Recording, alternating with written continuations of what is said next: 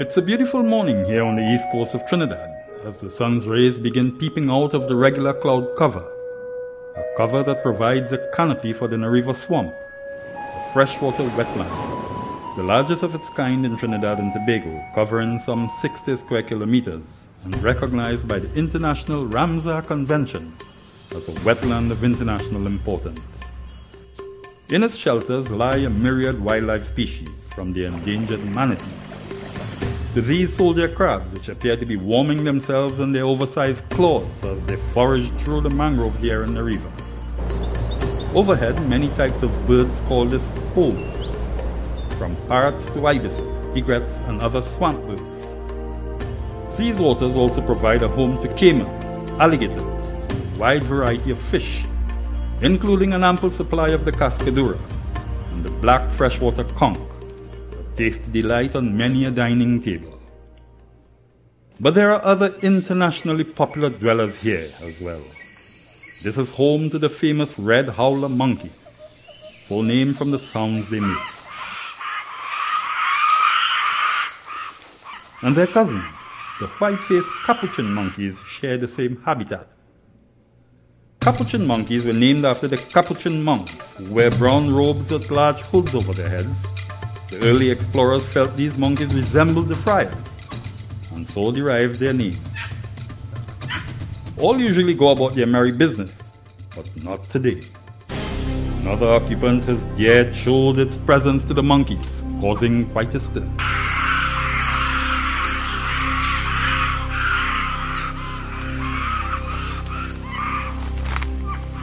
The anaconda, the giant anaconda, so named because of its size. This legendary snake is found in South America, on the only Caribbean island, Trinidad. It is said that they can grow up to 50 feet in length, weigh over 500 pounds, live up to 50 years. Their diet comprises anything they can wrap their bodies around, crush, and swallow. And these capuchin monkeys know this. This anaconda sees a meal. Anyone will do. The white-faced capuchins usually hang together in large groups. They are omnivores, eating fruits, insects, birds, eggs, crabs, among their varied diet. Today, they are on the anaconda's menu, but they won't go down without a fight.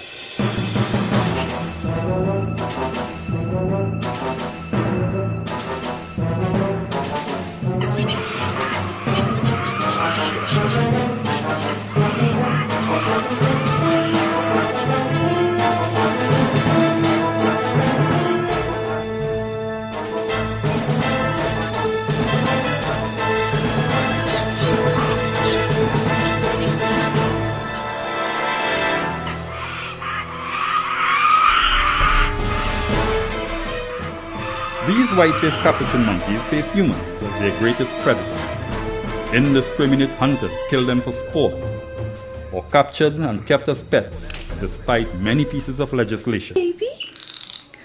Hey, baby. Oh, you pretty dress on.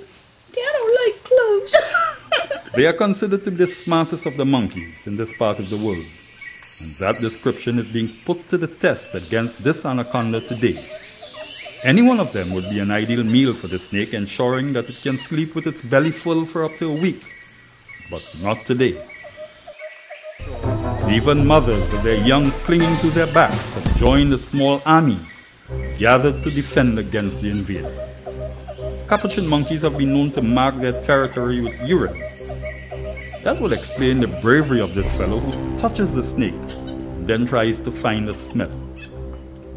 Today, the howler monkeys have taken the higher ground, and the noise, howls, and roars are coming from these smaller fellows, using ingenious ways to dislodge the anaconda. A battle of wits, of survival, of a hunt, a search for food, and the defense of the homeland. A test of skills, and victory in the end. Today, the anaconda has no success. The noise, the techniques, and the battle plan of these white-faced capuchins have chased the snake away. Today, a fairly large member of the giant anaconda species, with all its fame and glory, gathered from movies, documentary stories, tales, and folklore. Today, it's just another hungry creature as it finds comfort in a nearby stream, slithering away into oblivion for now. Tomorrow may bring another story.